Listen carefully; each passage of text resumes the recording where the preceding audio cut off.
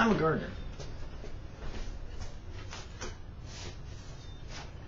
Or at least I like to think of myself as a gardener because I like to grow things. One of the things I've learned by growing these tomato plants is that it's amazing to me how they were, and I recorded it here on VidDevo, but they were only, about yay high, about yay wide, and now they're huge. They've exploded the milk crate, and they're huge and growing. They continue to grow up and grow out. You know, if I sat here and watched them for a while,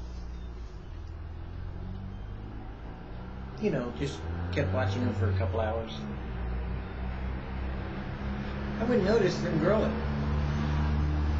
Matter of fact, I'd probably think they were dead because they weren't growing. But if I walked away and I came back, say tomorrow, man, I'd notice they were huge because they're growing, I don't know, about 3 or 4 inches every day. I'd think, wow, they've grown so much. Of course, I have some other plants that, even this one, my cherry tomatoes, they're growing slow, but if I sat and watched it, yeah, this wouldn't look like it's growing. You know, they kind of take their own time, you know, this one, because it just grows slowly. But if I go away and come back, then I'll see that it's grown quite a bit, because it's growing, I don't know, maybe about 1 inch a day. But you know, none of these tomatoes have any fruit. So if I went by what some people say to me, you judge a tree by its fruit, I'd have to throw these out because they're not fruit bearing. Now, that might be stupid to you, because if you're like me, you know that in its season, it bears fruit. It takes planting, growing, developing, becoming fruitful, flowers produced, and then gradually when it's time, little tiny fruits will come out and they'll begin to grow, and then I'll harvest the fruit. But you know, that's in God's timing. That's in His season, not mine. I think sometimes people do that to each other. You know, they take a look at each other and they say, "Ha, you're like one of them," you know, and they call them out and criticize them and beat them up and tell them what's wrong with them. And don't let God take care of them, you know. Don't let God pot them and plant them and move them around and accuse them of all kinds of things. Now, I'll admit, my little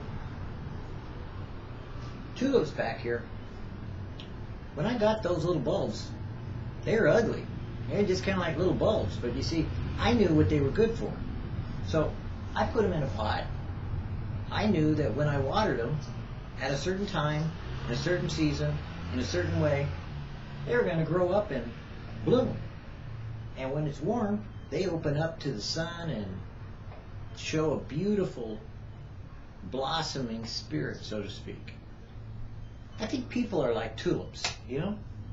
They don't look like much when you get them, because, you know, they're just kind of a bulb. You know, but you stick that sucker in the soil, give it a little water, you know, put it in the right pot, you know, and keep it protected from the frost, you know, and the cold, you know, and people that really are going to, you know, kind of condemn it and beat it up. Then I think, you know, you get a good harvest out of it. You know, not everybody's called to be a gardener. You know, not everybody can see the good in each other. Not everyone can see what God is doing in a person's life. I kind of think that's what the difference is between when someone tells me I ought to be a pastor, and I look at the pastors all around me and I say, if a pastor's taking care of sheep, I only can take care of so many sheep.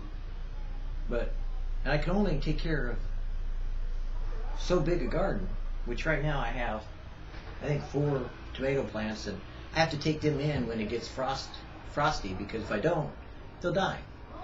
So I can only take care of what I can handle. And for me, I always thought that if I was a good shepherd, I'd only take care of so many sheep. But if I was like greedy and kind of like not caring about the flock, or not caring about, what's going on with them, then I'd probably try to get as many as I could so that some of them survive. Maybe I'm a little weird.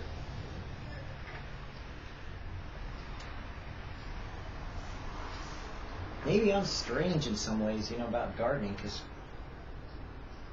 I only get, a certain portion of money to go out and buy, little bulbs, or sometimes I just get starts from somewhere, and I have to make the best use of them, And funny thing is, I get them from the cheapest store I can find, and sometimes I even get them free, and they all grow for me.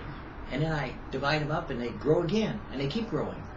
It's kind of a weird multiplication process. Every time that my little plants get, kind of big and start to widen out, I split them up and put them into different pots and keep getting more and more plants. My house is getting filled. I kind of like that. Now, I don't know if you get the analogy here. I don't know if you even care about the analogy, but me, when I look at these tomato plants, how well they're growing, how fast they're developing, I take them and I move them into the sun to help them along, I try to encourage their growth. I kind of move them wherever the sun is, and then because it's shady, I only get morning sun, and I've got some bushes blocking, I have to kind of move them around, and catch as much sun as I can. So that way they'll get, a full spectrum of light, a full amount of what they need to grow, and produce fruit. So I move them around to make sure they're okay, and each one seems to have a little difference, so I kind of check the water, with my finger, and, make sure that they're all equally watered, make sure that they're growing, because if they're not, I'd go ahead and fertilize them and take care of them. Maybe I'm a little weird that way. I kind of think that's what God does with each of us, I don't think He really told us to go out and, like beat each other up or stomp on each other. I think He kind of wanted us to be like gardeners, I think that's why He put us in a garden in the first place. Not so that we could become technicians, like people do, or soldiers like people do, or become all these other things like people do. But I think that the least, of the professions that now has become like, no, you don't want to do that, is maybe that's what we should become. Farmers, gardeners, taking care of growing things, not just for ourselves, but maybe to share with others. Kind of a small little plot, to take care of each other. Not a big thing, like a big mass marketing thing, because it seems to me like people nowadays, they're giving up this mega stores. They're giving up all this mega purchases. They're going to these little mom and pop shops, places that grow their own veggies, take care of it, because when they see who's taking care of them, they know what kind of produce they're getting. We're not getting maybe some things that could grow in some other country, but if you go meet the people, maybe that makes sense. Because you see, a person who takes care of what they're growing cares about it. And a person who just wants to make money just wants to make money. I kind of think I'm a little weird. Maybe I'm a little strange. Because I like to give everything I can away free, especially when it comes to God, because God pretty much has given me everything I can enjoy freely, and really don't have to work real hard to get it. Matter of fact, every time that I've gone to work real hard, I was able to make money. I wasn't very happy. Me, I kind of look at these plants and I think they're happy. I think they're blessed. What about you?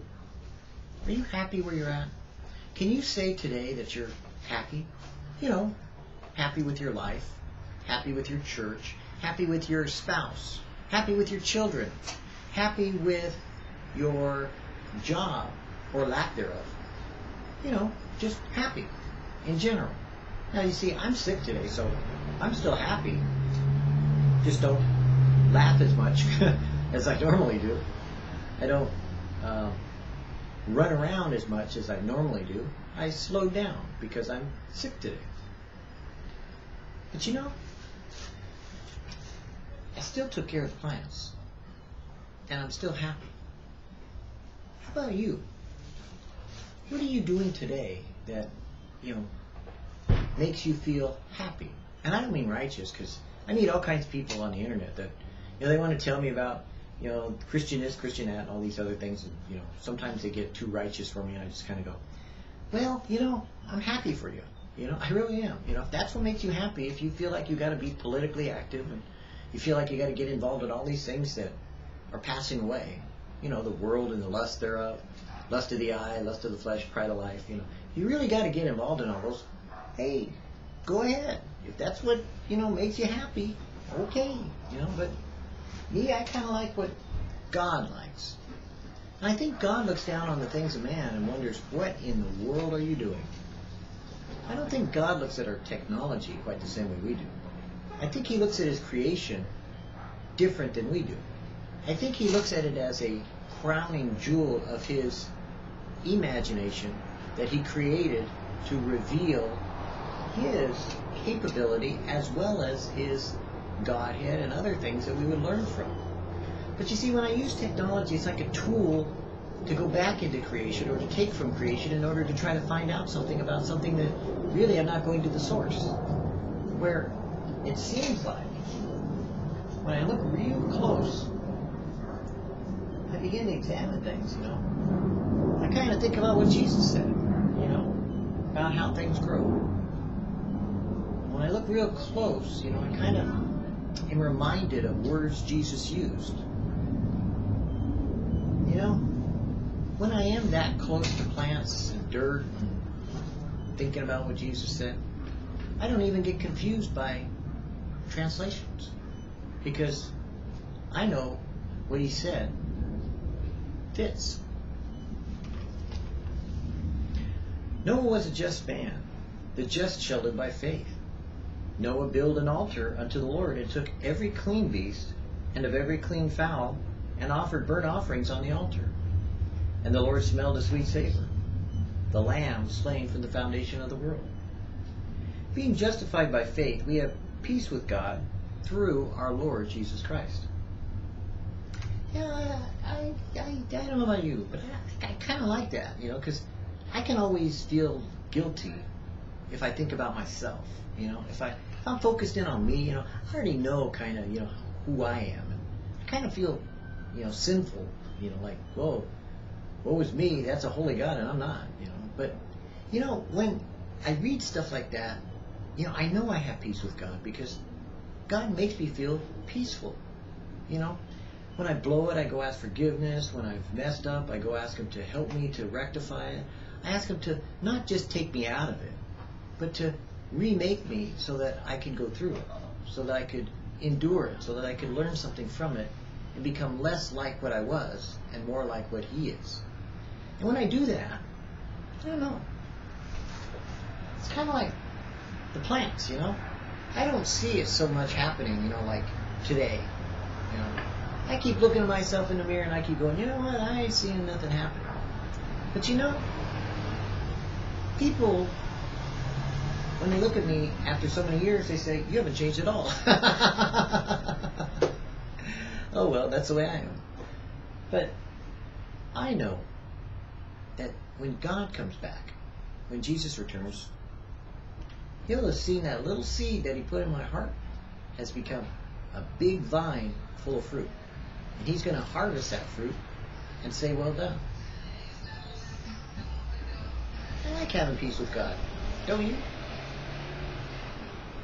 Being justified by faith, we have peace with God through our Lord Jesus Christ. By the deeds of the law, there shall no flesh be justified in his sight. For by the law is the knowledge of sin.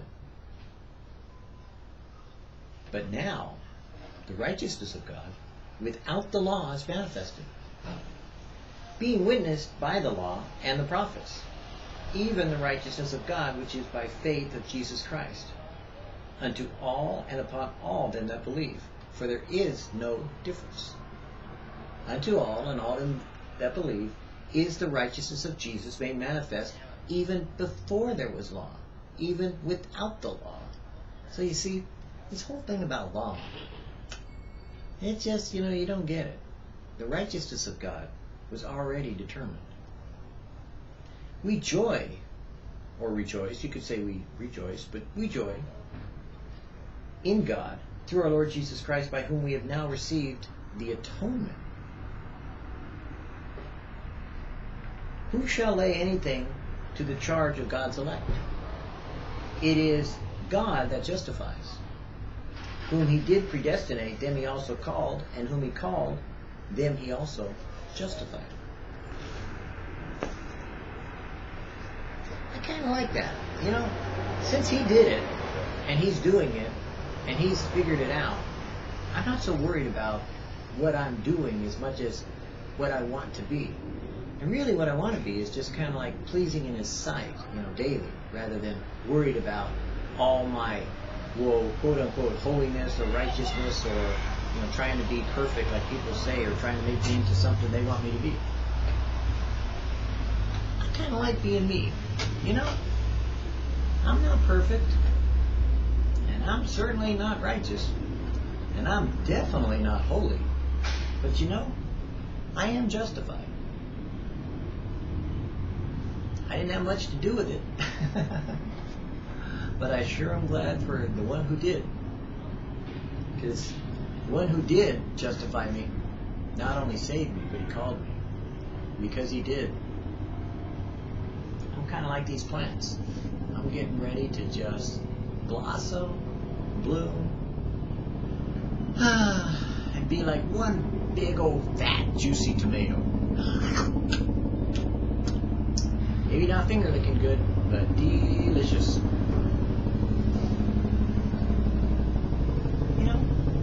When I look at you, I see a plant. And every time I come back to look at you, I see you grow.